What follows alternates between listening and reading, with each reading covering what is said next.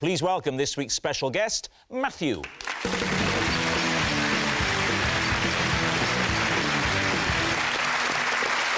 So, Richard, what is Matthew to you? This is Matthew. When we were 9 years old, we co-founded an atheists club. Clive, what is Matthew to you? This is Matthew, and when he was filming me reporting on a rise in street crime, someone took his camera. And then finally, Lee, what is your relationship with Matthew? This is Matthew. I had to foot his dry cleaning bill after my fidget spinner landed in his soup. So there we have it. Is Matthew Richard's atheist ally, Clive's cameraless cameraman, or Lee's dirty diner? David's team. Who would you like to start with? Richard? Yes. Atheists Club? Yes. Well, there's an obvious question, isn't there? At what point did you decide to lie about your atheism just to earn money from the Church of England? Matthew and I were boy trebles, choristers together at prep school, and we sang in the choir together, and at the age of 9, we formed the school chapel choir Atheists Club. Wow. As a protest against the blandishments of religion and as a refusal to submit to the mythical and tyrannical deity forced upon us. Richard, it's Christmas. I'll bet you had a lovely voice as well, because, you know, with the Communards, you were lovely, weren't you? Well, that wasn't me singing in the... Have you ever interviewed a rock star before? With the Communards, you were lovely, weren't you? Next week, Mick Jagger. With the Rolling Stones, you were lovely, isn't it? I don't believe that a 9-year-old would have bonked his Christmas stocking on the head like that. Well, that's a very interesting point. Did you still have a Christmas stocking? Well, I would suspend my atheism if there was any chance of personal reward in that. OK, I believe that. Yes, yeah. And now you've done so with your whole career. Exactly. Yeah. So at what point did you begin to doubt your doubts? At what point did I wake from the slumber of atheism? Yeah. Yes, exactly. That came along much later, when I was in my late 20s, after a period of turbulence in life, and I realised that what I had acquired, unknowingly, all those years ago in the choir, was actually... I was good to go with it. And that was after the Communards, a time at which, I will say, you were lovely. Thank you very much. Was it just you and Matthew, or were there other non-believers? No, there was Porky Hamblin as well. Porky Hamblin? Yeah. Porky Hamblin sounds like a cartoon character that they used to advertise in the pies. He was only Were you brought up in an Enid Blyton? Porky Hamblin was a barrister who became a Pilates teacher in Market Harborough. Could you harmonise now together, you and Matthew? No, like, Matthew's not allowed to make any allowed to. No. I've got a lovely voice, so Could you? if you wanted to sing, we could. Sing, choirs of angels, sing in exultation. Oh, you did that. I went for that as well. I went for the desk. OK. What would be the atheist version of that? It would be a largely silent howl of punk rage.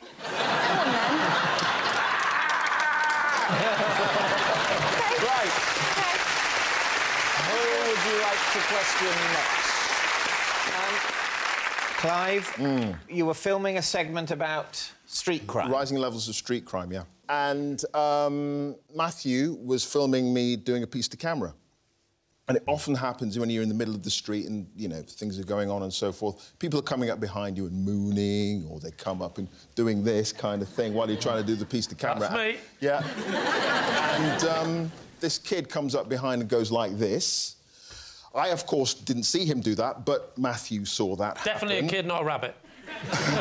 He took one hand off the lens to say, "Get out the shot." And someone ran up behind him and just grabbed the camera off him. Wow. The camera's quite big and heavy. Yeah, They're very. heavy, exactly. So he legged it with the camera, holding it by the handle, running like this. Yes. Me and Matthew legged it after him, and because they're quite heavy, he couldn't continue that far, so he just dropped it. So you got the camera back, but presumably it was badly damaged. It was a bit knackered, yeah. But the main thing was the film was intact. But a television camera, that's not a very useful thing for them to steal, is it? You flog it. It's pretty noticeable, isn't it? If you we've got this television camera. It's my granny's. You'd be... You'd be surprised. What you want is an iPhone or some cash, don't you? I mean, kids, what you want is an iPhone or some cash. Can I touch Matthew's arms to feel his muscles? Yes, you can. Because if you're a cameraman, you've got to have guns. Yes. Right? Well, feel free. Okay. Bear in mind... Not necessarily. A lot of guys wear braces now. Bear in mind, Matthew's not allowed to speak. Right. So I won't engage. None of your probing questions. Not gonna... Thank you. Quite strong. And the other one? Oh. Wow. You work out. Does he? No, not a word. I'll tell you what, I wish I hadn't dropped my fidget spinner in his suit. I wouldn't have done it if I'd have known that. OK, now, what about Lee? He's having soup and fidget spinners. Well, what is a fidget spinner, firstly? Do you really not know? A fidget spinner, it's all the rage at the moment. You get them in different shapes and sizes, and you spin it on your finger, and it just spins round. Right. Lee, I've got one here. If you want to... Yes. So that is the fidget spinner. You place it on the finger and you basically just spin it round and it's quite relaxing. Where were you when you were fidgeting with this? We were in a restaurant, me and my friend. But if you're in a restaurant eating soup, surely you wouldn't be spinning things on your finger. Yeah. I did not say I was eating soup. Were you eating soup? Yes. But you seem very adept But I with didn't that. say I was eating soup No, because it landed in his soup. Okay. Describe the scene. You're in a restaurant. Who are you with? I'm with Eddie the Hat, who's a mate of mine. Eddie the Hat. Eddie the Hat. Is that a nickname or is he a hat? No, he's... Have you befriended a hat? He's, no, he's Eddie the Hat because he's a nickname we have because... I don't care. Weirdly, he never wears hats. Now, so you're having a meal with Eddie. Eddie the Hat. Where's Matthew? Matthew is sat, I would say, not a million miles away from the distance he is now, so a little bit nearer, so... At the next table? Well, yes. So you're having soup with one hand and Doing this. using the spinner with the other, is that right? I'd had the last few mouthfuls, the bowl was still there, and then, as we all do, well, since I stopped smoking, I decided to have a quick spin. And you can still spin in a restaurant. They haven't started the rule we have to spin outside. OK.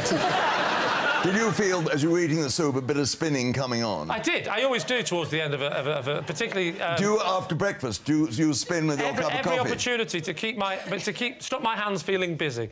It was something the therapist told me to do. I think it's to keep your hands busy is the expression, not stop my hands feeling busy. Those are the words of a maniac. It keeps my hands calm because I'm always wanting to do things with my hands. Like at the moment, I want to punch David in the face. My fidget spinner, I wouldn't do it. So, there you are. You're having a post-soup spin. I'm having a little spin. What happens? So I'm spinning away, and Eddie the Hat's talking about things, you know, and he's quite impressed. He's going, you can really spin that quite fast, can't you? I said, oh, yeah. And I got a little bit carried away, and I really went for a massive one. It flew off. The spinner landed in the soup, and then an explosion of tomato soup went all over his shirt, his jacket, and his trousers. Wow. What happened to the spinner? He took the spinner out like that. He was disgusted at me. He gave it back. I didn't help matters by going, yep, still working.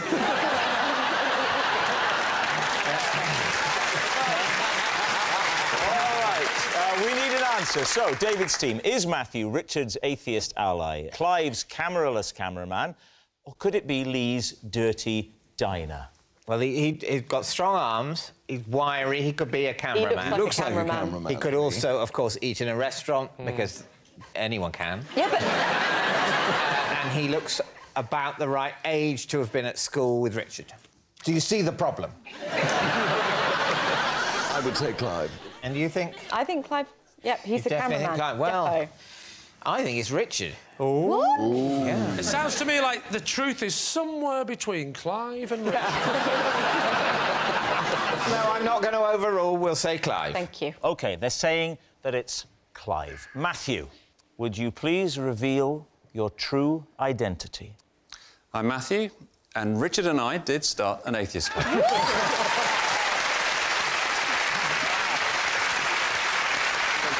Yes, Matthew is Richard's atheist ally. Thank you very much, Matthew. Thank you.